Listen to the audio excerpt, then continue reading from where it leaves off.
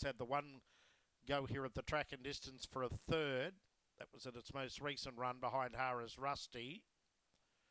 And the third pick here is 6 Hara's Rusty. It was the winner 2 starts ago in 38.27.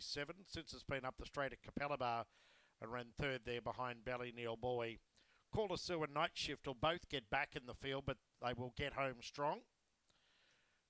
101 into 31, Caller Sue. Money for it, longer odds. Green light. This is race 7 Ipswich. Favourite 3, Jameri Willow. Racing now, Jameri Willow a touch slow. Paradise 5 off the inside, won the start. Over Referral, Jameri Willow and High Sue driving through behind them. Then came Caller Sue, Hara's Rusty, and Night Shift at the tail. Look at this go out of the straight. Getting wide there was High Sweet.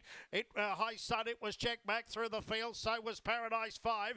Getting through Jameri Willow and Referral. Jameri Willow hit the lead. Caller Sue got to a close third. A break in the field to Night Shift. Then Hara's Rusty, Paradise 5 and High Sun. But Jameri Willow on the lure, got away around the bend, leads by 8 lengths. In second spot was Hara's Rusty, up along the inside, Night Shift, but Jameri Willow won by the best part of nearly 15. Hara's Rusty, Night Shift for the minor, then Caller Sue, followed further back by High Sun, Paradise 5 and Referral, down around 37.40 to Jameri Willow.